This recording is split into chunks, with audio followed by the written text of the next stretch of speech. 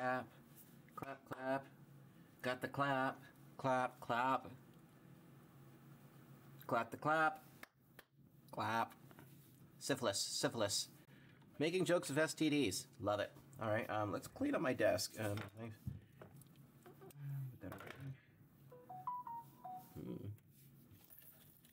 So, I wanted to show you guys some cool shit that just came in. Many of you guys have told me this, actually. Who was the first one? I don't want to give Timmy all the credit because he actually brought up one of these guys, and a few of you others brought up this cool power supply that Meanwell has brought out. Am I pointing? Am I looking at the right camera? I am. So let's open. There's nothing in my box. Hold on. Here it is. It's over here. So let's take a look at this new Meanwell. This is fucking cool. I think this is a game changer. So as you guys know, as I've driven home to an exhausting degree, the importance of proper power supplies and rectifiers at your telecom sites, which I'm hoping to get some good footage of actual telecom sites at some point. But this is the new Meanwell. So this is small plant. This is a small plant DC UPS. This is basically an all-in-one rectifier device. And the cool benefit to this thing is it has a RJ45 for Canbus. Now, what this is for a small relay site. It's this. I picked the 48 volt model specifically because the price on this is actually not bad. I think I paid $3.98 for it, Canadian, with the Patreon money. Thank you, Patreons, because I try to spend as much of your money on stuff for this channel as I can, and the other stuff goes to helping feed me. Because as you know, I'm fairly neurodivergent, which makes it very difficult to exist in normal society without the help of others. So anyway, I digress. The cool thing about this guy is this is perfect for a small site. You've got a little relay site, a little repeater site, whatever, right? And you need 240 watts. This is the key. It is a DRS, as in Sam, 240/48. The first digits, of course, the DRS represent the power supply line, the type, right? Over here we've got 240 watts. This is a 240. I believe that it does a 480, which would be a 10 amp, okay? The last digits represent the voltage, so this is a 48 volt. So the cool thing about these power supplies, just like with all Meanwells, if you look around here, we should be able to find the potentiometer. Let me find it. I literally just opened this. These guys usually have a potentiometer on here that you can actually set the voltage for the power supply, because these need to be about 54.4 volts to properly run AGM batteries. So I'm just looking around on here for our potentiometer. Come on, Meanwell. Hope you don't have to program it with Canbus. That'd be a pain in the ass. I'm not seeing a potentiometer. There's no way they hid it in the RJ45 port, no. There's really not a manual in here because you can go online for these. It says that the output is 48 volts. I'm hoping that it's not literal. We'll find out in a moment anyway. So the idea here with this guy, we're just going to do an overview first and then I'll do some testing on it. I'm about to leave on a trip, by the way. Sorry to rant, but I'm going to be gone for like a month, so I'm going to have a hard time producing content while I'm gone. I'll give you guys updates and whatnot. But anyway, thanks for your patience. So this is your load terminal right here.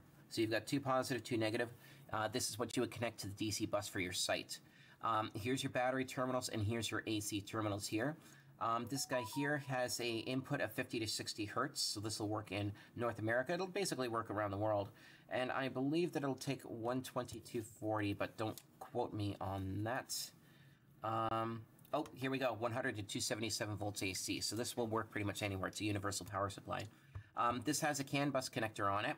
I believe it's Canbus, so this allows you to tie it into any Canbus translator, which will allow you to monitor the device, which I'm not sure. I haven't looked at the Canbus characteristics on it. I'm not sure if it just gives you these guys here or what, but either way, look, there's an AC fail alarm right here, which there's a million ways to do AC fail. One of the easiest is to monitor SNMP on your devices, and when you see it dip from 54 to 52, you know mains is offline, right? So anyway, that being said, we got some dip switches and whatnot here. I really hope that there's a manual. In this box as well, we've got some thermal probes. So we've got these guys right here.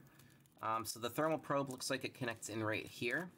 And then this guy here goes on your battery terminal to monitor the temp. Now, it's kind of handy when it goes in the battery terminal, because with AGMs, that means you're going to a lead stud or lead leg that goes right down into the plates. So you get a very accurate temperature reading off of that. So the cool thing about these power supplies, as with all the ones that I recommend for telecom, is it has low voltage disconnect, meaning that when the batteries are depleted below their whatever mark you choose, whether it's the 50% mark or 25% mark, when it gets below its cutoff point, it will disconnect the batteries and take the site offline. Now, the reason for that is with AGMs or any batteries, you want to reduce the amount of cycles you put on them to increase longevity. It also causes damage to the internal structures of the devices if you deplete the batteries entirely. So this one has low voltage disconnect, and it's got current limiting, which is very important because inrush current can take a site offline.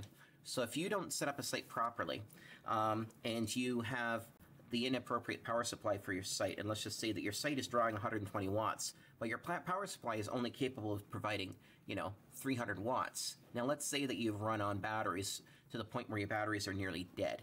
What will happen now is when the batteries connect, okay, so like when the mains comes back online, there will be such a current draw from the batteries because the batteries are hungry. They're like, oh, fuck, we need power. We need to replenish ourselves, right? So they'll draw as much current as they can get until you reach a homeostasis.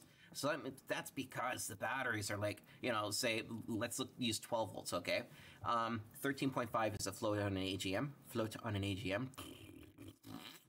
So if the batteries are all the way down to 10 volts, as an example, as soon as the site comes back online, those batteries will try to pull as much current as it can, like 20 amps, right? And if the power supply can't provide that, by default, it will fault and it'll cut off. It'll turn itself off until it's reset. The majority of power supplies out there will do that. And if they're not designed for this application, if they're just a power supply. With power supplies like this one here with the current limiter, you can determine what share of the total load can be devoted to charging your batteries. And some of you might be saying, well, that's bullshit because I want to be able to charge my batteries at like 10 amps. It's just like, let's use two real world scenarios. Let's use a place like South Africa, or any other area that has rolling blackouts because of a lack of power deficiency. California is another third world nation we should be talking about. So I just wanted to make an offensive joke just to get your panties in a knot. So anyway, places like California and South Africa have rolling blackouts constantly because of deficiencies in power grids, okay? There's just too many people and not enough power. And in California, the problem is that they didn't properly design their grid to handle the modern loads of electric vehicles, which is occurring now. And so you get blackouts, okay? So the idea here is that in those areas, yes, you want to keep your batteries topped up all the time. So you're probably going to want to have more charging current for your site. So you would actually use a larger power supply to devote more power to charging your batteries. But if this is a standard site, like for me here in Ontario, Kanakistan here, in Canada, we don't have as much of an issue with that.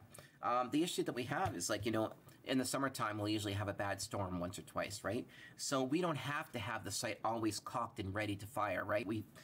The power rarely goes out, so we don't need to pull a lot of current to charge the site. We can charge the site over a few hours or a couple of days, and it's not going to matter because we'll have blips here and there. So this is perfect for blips and whatnot. And eventually, when we do have that great big outage, our batteries are ready and waiting to go, right? So when they come back on and they are depleted, this charging current limiter will ensure that the site doesn't go offline. It's really that simple. So that's why you want power supplies like this. And that's why things that come out like this are epic. They're awesome. Because when you've got a small site on the side of a customer's house that has, say, a couple of sectors on it and a backhaul feeding in and a little router, or maybe even it's just a switch site, you can use something like, if you're a Ubiquity shop, you can use the DRS 240 or 120, because it's a small site, you don't need a lot of power, maybe a DRS 120/24. And now you've got your 24 volt to run that site, right?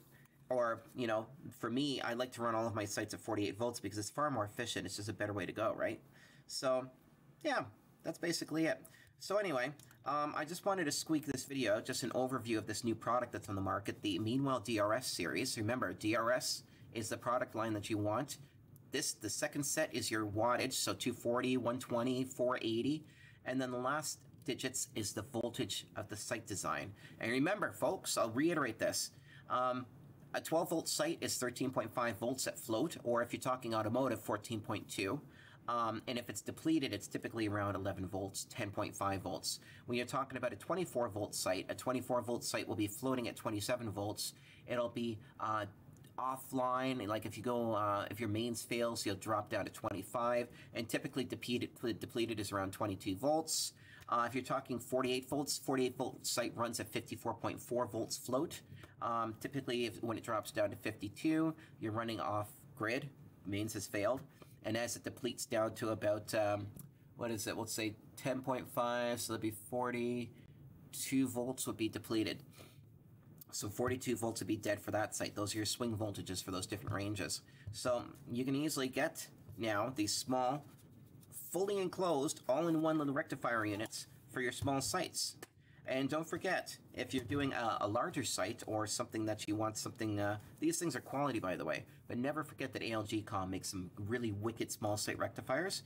And if you guys are doing big stuff, like you've got a lot of LTE stuff, like base cells, Airspan, Nokia, Ericsson, anything like that, or Ciclu that requires a lot of power, you're going to want to take a look at rectifier companies like ICT or LTech or Alpha, because you want to have a proper rectifier that'll support the power requirements of your site. It's all about building out your site to spec. Okay, design it properly, order the appropriate equipment in your build of materials, and build it properly. Just build it properly, please. So anyway, enjoy the new Meanwells. I'm going to get this video today, hopefully, so at least I've got some content out before my trip. And then hopefully before I go, I'm going to do one more thing, which is where I'm going to hook this guy up, and I'm going to test the voltages and whatnot on it, just to see what it does and if this thing, or how to run it, basically, because we got some dip switches and stuff on here. So here we go. And just to let you guys know, I might not post like a full proper video over the next month, because I am going to be taking my vacation-ish. I'm going to the States for a little bit. I'm going to go and visit some of my clients. I'm not going down there to work. I'm just going down there to visit, pop down and take a look around and explore and be a tourist. It's going to be, I'm a telecom tourist. I get to go and see all sorts of cool shit. It's going to be awesome. I'm really excited to finally get a break. So anyway, we'll catch you guys later. I hope you enjoyed the video, and don't forget to like and subscribe and tell your friends. And if you guys find my content helpful and you want to help feed me and support the channel, join our Patreon. Link in the description. All right, thanks guys. We'll catch you later.